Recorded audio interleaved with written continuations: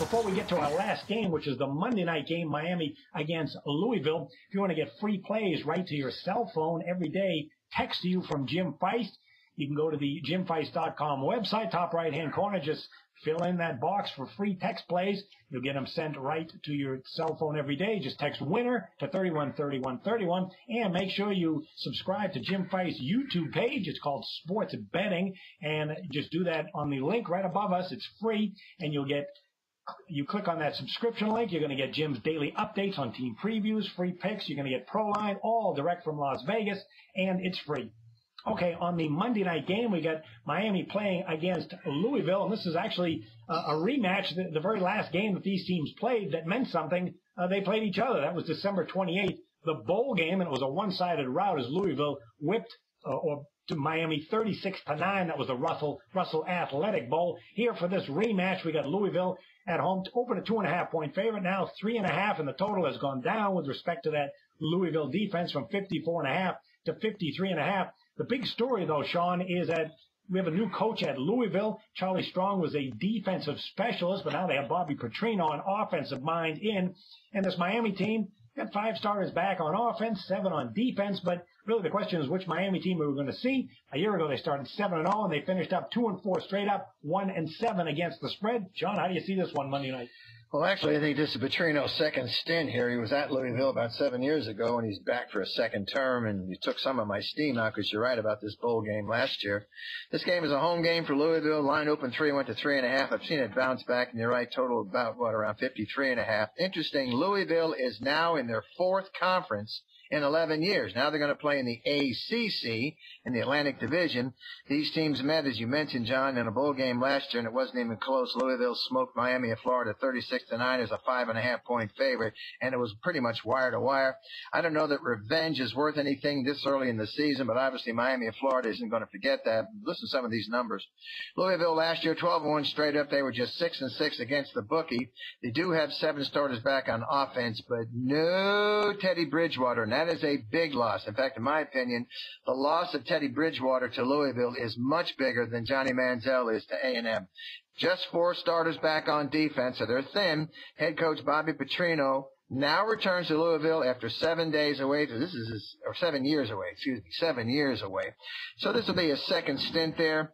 Miami of Florida, they're in the Coastal Division, so it is a conference game. Head coach Al Golden is in his 4th year. Miami of Florida, 9-4 straight up, but just 4-8 against the number. Last year, 7 starters back on the offense. Quarterback Morris is gone, and that wide receiver Hearns, who set a Miami of Florida single-season receiving record, he's gone. 7 starters back on defense. It's tight, home energy. I don't think Louisville blows them out like they did the last time, but what's really different, maybe just the different coach coming back. I don't know, he's going to make up, 25 points there. I don't think they blow them out as bad, but if I had to play this game, I'd lay the 3.5 with Louisville. I see probably about anywhere from a 10 to 14-point win late. Okay, Jeff, a lot of turnover we've seen here at Louisville. I mean, the 3 defensive line starters are gone. Sean mentioned Teddy Bridgewater off to the NFL. Bobby Petrino takes over. Off a great season, but that's a lot for a program to deal with. Yeah, but both teams have some issues here. Miami's going to be starting a true freshman on the road, Brad Kaya. He's 6'4", 212 pounds, but he wasn't even at spring practice because he was still in high school then. So it's always a tough situation when you have a true freshman starting against a really good team here on the road.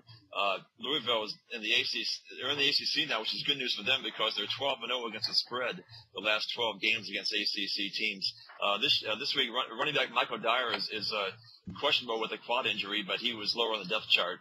L.J. Scott and Dominic Brown will be the running backs. Wide receiver Devontae Parker is doubtful with a foot injury. Defensive back Jermaine Reeve is out with a knee injury. So Louisville does have some injury problems this week. Sophomore Will Gardner will start. He has some excellent receivers to throw to. Kai Dela Cruz, Matt Milton, Michael E. Harris. But only 4 returning starters on defense, and the defensive backfield is really thin. And especially with Reeve out. So that's going to be the big concern with Louisville. As far as Miami of Florida, besides that true freshman, Kaya beat out Jake Heaps. He was a former quarterback of BYU in Kansas. He's 23 years old. Duke Johnson's back at running back. I guess that's a major factor because last year when he broke his ankle, they lost 4 of the next 6 games. And the defensive back, Rayshawn Jenkins, he's out for the season with a back injury. So both teams have injury problems here. Miami, Florida has 2 defensive starters on the line returning, and they have a potential All-American linebacker, Denzel Perryman, and a solid secondary. But in this situation, with the Louisville laying 3.5 points at home on a Monday night against a freshman quarterback, I'll definitely go with Louisville. As a matter of fact, it's going to be my best bet on the show, Louisville, John. Okay, very good. I can't see a lot of offense on Monday night. You guys mentioned the quarterback situations. Miami has 7 starters back on defense. They did lose Rayshawn Jenkins in the secondary, but it's a secondary that used a lot of guys last year, so there's a lot of experience. And Miami also lost offensive lineman Malcolm Bunchy, went off to UCLA. And finally, that bowl game that you guys talked about, Louisville defense, they held Miami to just 9 points and 174 total yards. Louisville on a 10-3 run under the total. So that's the way I look at this game. That's also going to be my best bet, Louisville-Miami under the total. All right, Sean, do you have a best bet going on the weekend card? Yeah, I'm going to stick with South Carolina. I'm just going to go, that home opener thing under Spurrier. He's always been a money maker just about every year he's been in coaching, certainly at this program, and he's put them on the map. Nobody even heard of South Carolina before he got there. I don't see them really having a big problem with Texas A&M, so I'm going to lay the 10.5 or 11 with South Carolina.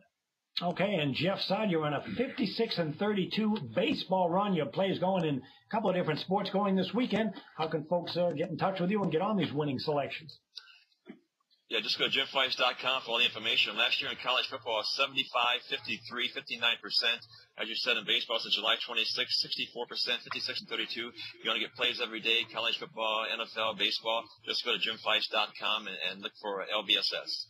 All right, if you go to JimFights.com right now, you see Jim Fights Thursday 3-team power parlay. It's 3 games, all on the Thursday card, all 3 for $25, along with a high roller TV total. That's in a major conference, the SEC, that is also available now. And for Friday, he's got a college football rivalry game of the month. Those plays and more at JimFights.com. Make sure you get on board with these Vegas experts, and we'll see you next week with another edition of the college football version of ProLine. We'll see you then.